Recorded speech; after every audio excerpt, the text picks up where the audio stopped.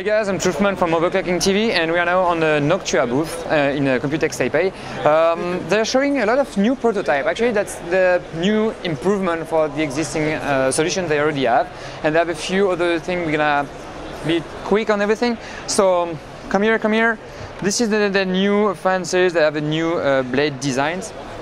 That's supposedly to avoid all the airflow problem and still reduce a bit of the noise, stuff like that.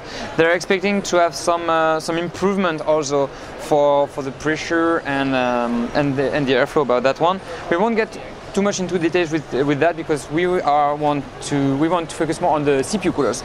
So what they have is a new version. You know, this one looks like the one that already exists, but they have made a few changes with the few heat pipes from the center. Actually, it's because the center heat pipe have the most heat dissipation, and if you have the heat pipe going straight there, you are forcing to have all the main heat dissipated in the middle, in the back. So doing that, you lose a little performances because you bend the heat pipe, but you spend the most heat dissipation on the side. So actually, you have these two ones to be like more efficient after.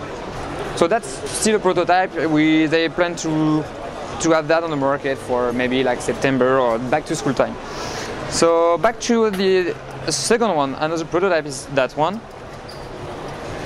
No, it's still big one. This one has space for RAM slot, but this one has, you know, two big heat pipes there. You know, we'll see how it works and when that comes to market and for testing. And basically they have new prototype for the existing range they already have. They're always the same, try for the new optimize the iPad thing and try to improve what's already existing. So we won't get too much into details. They have new low profile and bottom up one. They have a very low profile one, this much. This will be like for the end of the year. So we'll see how it goes, and we might be not testing that one, we're more testing that one, but no, it's always fun to see the comparison for that.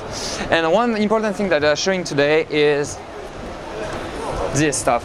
Actually, they are teaming up with a lab called Rotosub, and that's gonna be the only fan on the market to have like noise cancellation on it.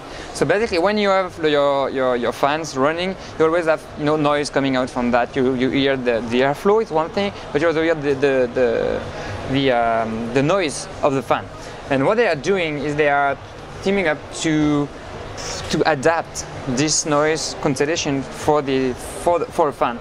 It's very difficult to make noise cancellation for fan because the noise stream is going like rounded, and so it's not flat. So you cannot have like a speaker just cancelling all the noise making by the fan. So you have to follow that. So actually, they came up with a system that the blade are vibrating. It's very thin. That's vibrating to actually cancel a few spectrum size of the product. Actually, that's a prototype. They still have a lot to do on that to get that to market. So that will never be in 2012 for sure.